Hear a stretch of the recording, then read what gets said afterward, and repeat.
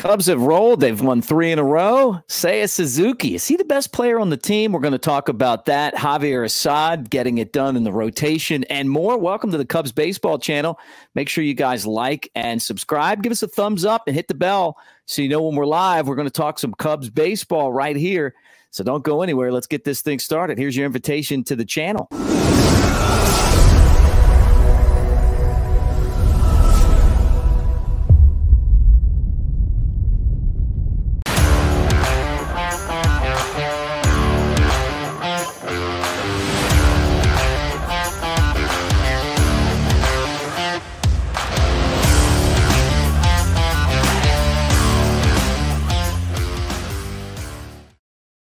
All right. What do you say, everybody? Cubs rolling. And my brand new partner over here, you're going to know him on the channel, Anthony Pasquale, who is a lifetime Cubs fan and lives on the north side and went to Illinois and jumps on with us. What's up, brother? Welcome to the channel.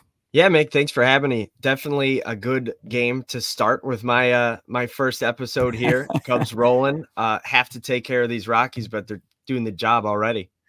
Yeah, let's talk about it because it really is exciting what we're seeing right now with the Cubs, and I'm trying to figure this out. You know, who is the best player on the Cubs team? Right, lost the first 2, won the next 3, and I feel like it's Seiya Suzuki. I know he had a big spring, and the way that he ended last year. What do you think? I mean, is he the best player on the team? Plays great defense. Yeah, I like Seiya a lot, and I think he kind of has to be eventually. I think you head into this year with Bellinger obviously in the 3-hole, and you expect him to kind of continue what he did last season. But I think we already know what his ceiling is. The cool thing about Seiya Suzuki is that we're not at that ceiling yet, and it's already pretty great. I think obviously you'd expect Bellinger to take at least a small step back from what he did last year. Yeah. Seiya keeps moving forward. So I think him and Morel are both kind of in that ballpark. And I think I give the edge to Seiya just a little bit because Morel lacks on the defensive end. Seiya definitely makes up for it.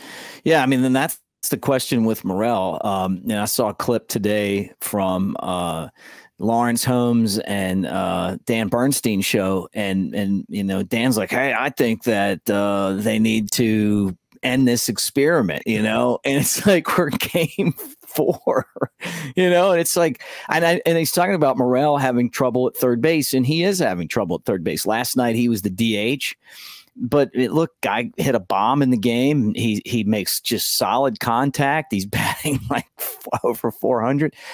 But at the same time, at third base, it's almost a wash sometimes, because he's so bad defensively right now, but he's so good at the plate.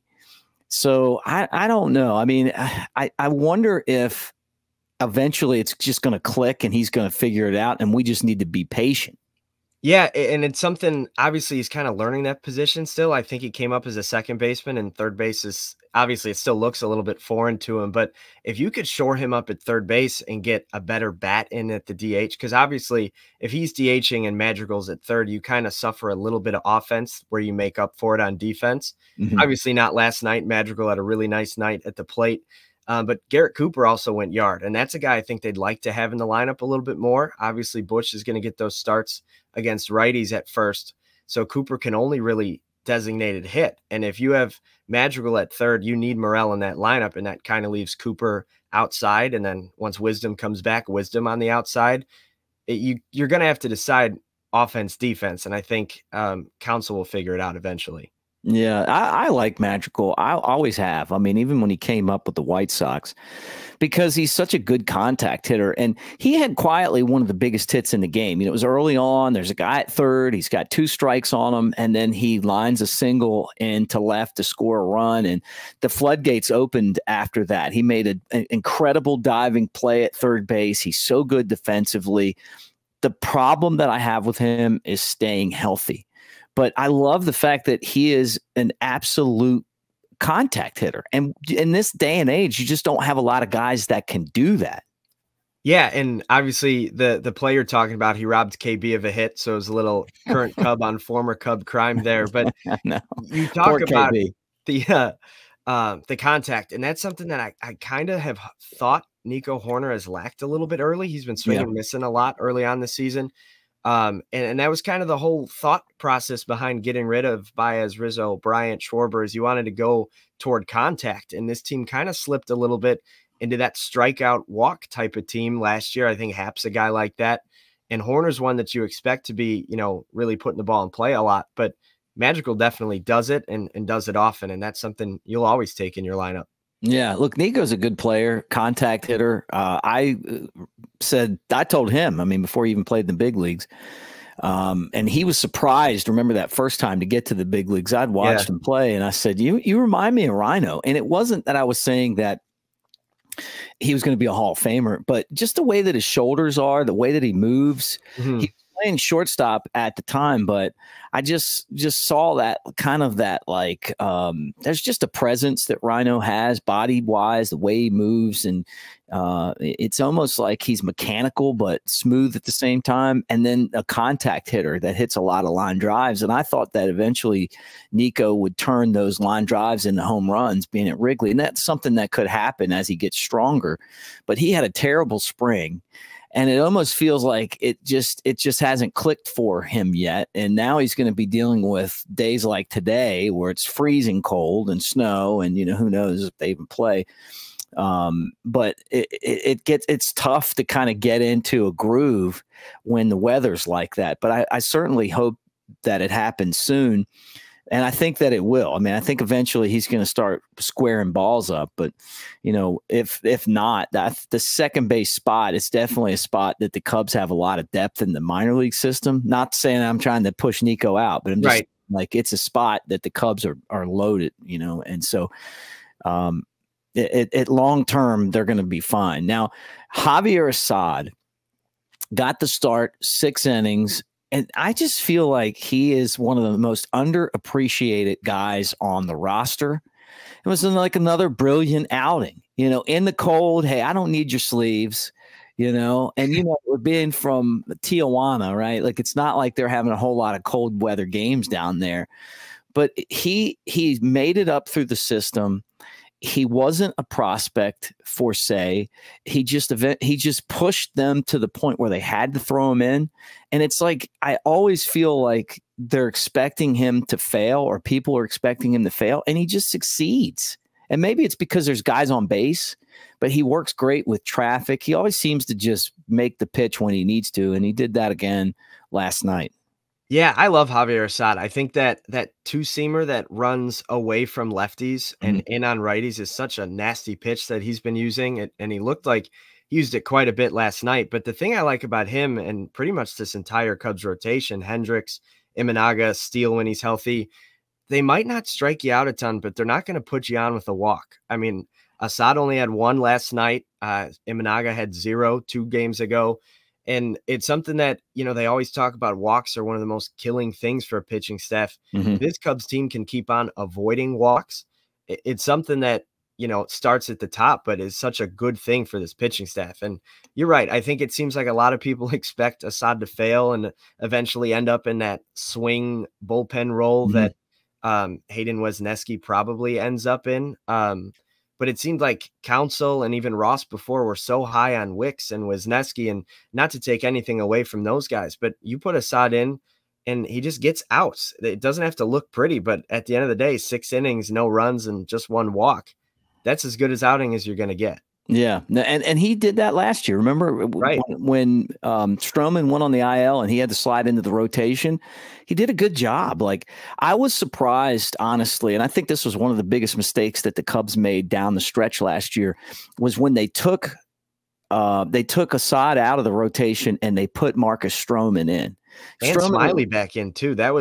Smiley was way better in the bullpen late, and Assad was a stud in the rotation. Yeah, I didn't get that move, and honestly, that's probably why the Cubs have Craig Counsell now and not David Ross. So I'm not throwing it all on Rossi, but some of that stuff you wonder, how that translates over. But Assad is he's a bulldog, man. I mean, he's a bulldog, and the fact that they take him out because you have to take him out, but he's a guy that is like old school too, where you feel like, hey man, I could go 7, I could go 8.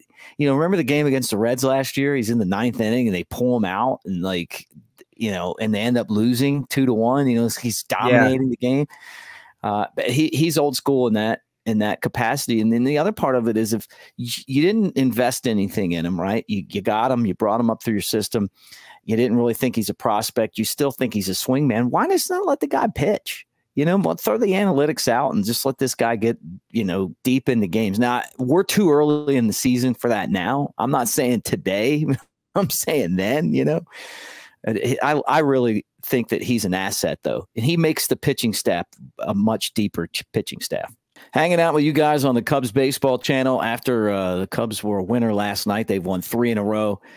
And one of the guys that I'm just not sold on yet is Jose Caus, right? I just don't feel like he's reliable. I just don't feel like he's a guy who really brings a lot of value, unless he's maybe a guy that comes in and you just put him out there in games like that where it's a blowout. But I mean, maybe he can get locked in. But we had high hopes for this guy, and it just doesn't feel like he's going to be someone that we can count on, the Cubs. Yeah, maybe he kind of turns into that guy you bring in when you're up 10 or you're down 10 type of pitcher, but he looked so wild last night. He had a hit by pitch and a walk, I think. Obviously gave up the only runs that the Cubs gave up last night, and he was a guy that after they acquired him from the Royals, that David Ross worked all the way down to the grit last year. He had so many appearances down the stretch, but he was sort of reliable. He got a lot of outs and he wasn't extremely ineffective, but had kind of a rough spring. Honestly, he came down to the last few, I think, to get that last roster spot in the bullpen. Him and Luke Little were the last 2 guys that joined the bullpen. Honestly, I was pretty impressed with Little tonight. I know they were up by 10 when he pitched, but Little's a guy that I think could make a big difference in this bullpen and maybe even take the role that you thought Caus was going to have. Yeah, and well, that's what they're hoping. I mean, a 6'8" left-hander. The thing for Little has always been just control and command. Because he's got great stuff. You watch him and he walks the bases loaded, and then he strikes the next 3 guys out. He throws a lot of wild pitches. There's pass balls, but then when he's on, he's a guy that you don't want to have to face. He just has that intimidation, like Randy Johnson when he's on the mound. All he's got to do is come in and pitch an inning here or there and throw strikes, and you can see that there's a process happening for him as he improves, as he gets more experience. So maybe it is. I think he's got the potential to be in those high leverage situations and get big outs in games that matter, but these kind of games are really good too, just to let him get the experience of being out there and find success. Yeah, you kind of have to figure out what he's going to be before you throw him into those high leverage situations, but he definitely has the mold of a guy that can get you big outs late in games. And obviously it was late in the game last night, not necessarily big outs, but he looked good. Well, the weather isn't looking good for today's game. I guess it's time for a snow out or two, right? Yeah, not exactly what you expect. I know they say April showers. They usually aren't talking about snow showers, but that's what it looks like on the north side today. Obviously, I work at a golf course. Not working today, as you can assume, just because of the snow. But that kind of snowy, slushy, sleety mix is going to make it tough to get a game in tonight. Yeah, no doubt. And, maybe good for the Cubs as well. We were expecting Ben Brown to be the starter in the game. But, now if it does get snowed out tonight, then all of a sudden, you can kind of flip that rotation over in that spot and get somebody in that area that has more experience, because I'm guessing that's what they would do instead of just like pushing that guy back. I mean, they would probably go with someone that has more experience, but I guess you got to get there first. I mean, anything can happen. The grounds crew does a great job when it comes to getting the field ready. But I mean, it was cold and windy last night, rainy, and today it's going to be like cold and snowy and like 30 something. Colorado's so bad right now. I mean, they stink. They're probably praying to God that it gets snowed out so they can leave. Yeah, and I think JD said on the broadcast that both teams have off days on Thursday, so they could technically make it up on Thursday if they needed to. Oh, wow. But I think you're right. Colorado wants to get out of Chicago. I think they probably thought on opening day that it wasn't going to get any worse, and then last night it got worse, and today if they play, it's going to be even worse than the last 2 days. But yeah, like you said, I think Ben Brown would probably be the guy we see pitch tonight. That's a guy you saw a lot in Tennessee. Obviously, if it gets canceled today and they don't decide to make it up tomorrow, you'd probably go for some of those veterans in the Dodger series over the weekend. But what do you like about Ben Brown? What can we expect from Ben Brown if he does pitch? Yeah, I mean, we saw his debut, and it was like a lot of nerves, but he's a hard thrower, the slider and curveball. Both of them are pretty good. Sometimes his command isn't great, but he's gotten better as he's progressed. Morel also made a couple errors behind them, or they weren't ruled errors, but they were, plays that they should have made, and then the wheels came off after that. But I think he's got the potential to be a good pitcher. I don't, I look at Cade Horton as kind of the best of the minor league pitchers that the Cubs have. And I'd put Ben Brown in that, that next group. I'd say Cade by himself and then Ben Brown like at the top of that next crew of guys. And he throws hard. He competes.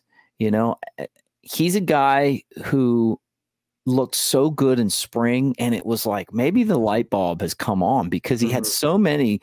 It didn't just have to strike everyone out, but he got pitch to contact outs as well. And I think he's going to need those to get past 5 innings in the big leagues, because he's a pitcher when he struggles, throws a lot of pitches. So it's coming. It may be better for him if this thing gets snowed out and he has a little bit more time to kind of just adjust to the weather and everything else. But at the same time, I'm sure he's itching to get back out there again.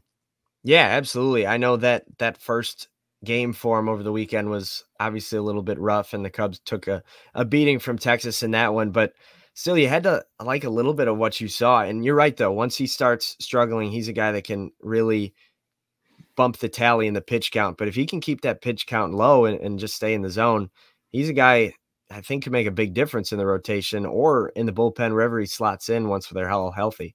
No doubt. Well, how did your first show go? It was a lot of fun. I always feel like even though, we have to be a little bit brief, there's always so much to talk about with this team. So I'm excited to keep hopping on and keep this thing rolling. Yeah, and I can't wait until Friday to get that first watch party. When the Cubs play the Dodgers, getting on here, watching the game with everyone else and seeing what people think about it and get their opinions and share ours. It's going to be a whole lot of fun. And we're going to do that every Friday day game throughout the entire Wrigley Field schedule season.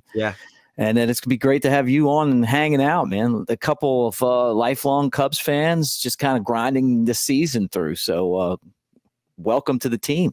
Yeah, thanks. I'm looking forward to it. Cubs are 1-0 officially since I joined the Cubs baseball channel. So hope to keep that going.